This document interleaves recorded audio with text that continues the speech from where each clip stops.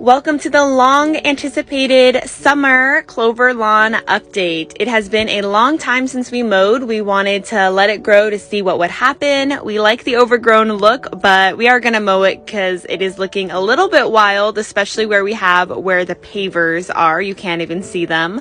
But we are starting to see our first blooms, which is exciting. We've seen one or two bees around, but not a huge increase just yet.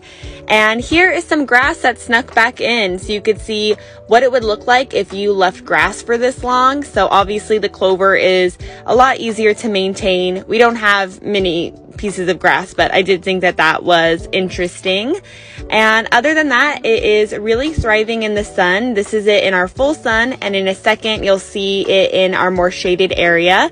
And we're curious to see if the clover survives the rest of the summer. It's been over 100 degrees every day here, so let's see.